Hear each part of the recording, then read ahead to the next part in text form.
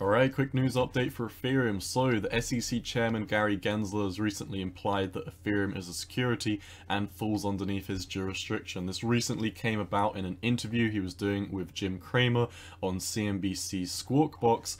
What basically happened is he sidestepped a question about Ethereum's status quo as a security. He argued that right now you have hundreds, if not thousands, of these crypto tokens that have the basic attributes of raising money from the public, and having a group of entrepreneurs that you might have on your show saying, come hither, we've got a good idea for you, and that's okay in America if you comply with the laws, and we've got, unfortunately, a lot of projects that are non-compliant. So I'm going to roll the clip over on this, and then we'll just jump right back into this and wrap up the video.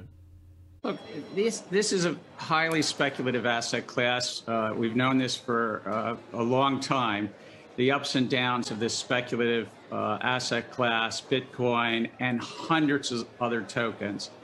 And many of these tokens offer the investing public, or the investing public is hoping, I should say, hoping for a return. Just like when they invest in other financial assets we call securities. And many of these financial assets, crypto financial assets, have the key attributes of a security. So some of them, they're under the Securities and Exchange Commission. Some, like Bitcoin, and that's the only one, Jim, I'm going to say, because I'm not going to talk about any one of these tokens, but sure. My predecessors and others have said they're a commodity.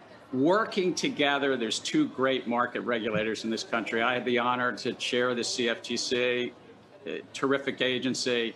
I have the honor now to chair the Securities and Exchange Commission. A little bit different remits, a little bit different approaches, but working together with the banking regulators as well. There's work to be done there around what's called stable coins.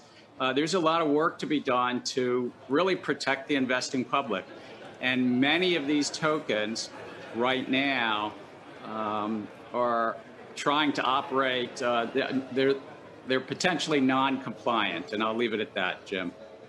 So there we go, that is the video clip on which all of these news articles are circulating around recently. I have previously talked about, is Ethereum a security? And it is very black and white that Ethereum is an unregistered security. Now, before you throw rocks through my window, you do need to understand what an unregistered security is before you can say it is or isn't a security. So if you don't know what an unregistered security is, feel free to head over to my channel, click on playlist, click on view full playlist, and it's my first video. Most cryptocurrencies are securities. I talk about everything you need to know, every caveat that constitutes a security. I talk about the Howey test, which is how the SEC define whether something is a security.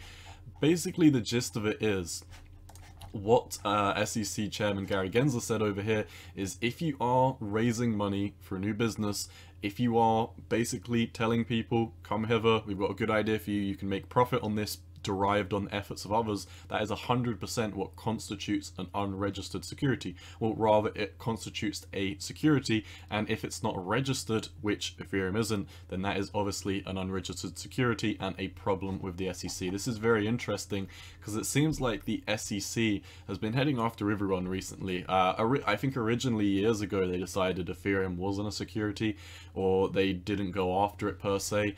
They are now going after XRP. After they've gone after XRP, they're now recently heading after Binance, and this is just very interesting. This is almost like foreshadowing that at some point in time they could be going after Ethereum. So that's the news update. As always, Galway out. Peace.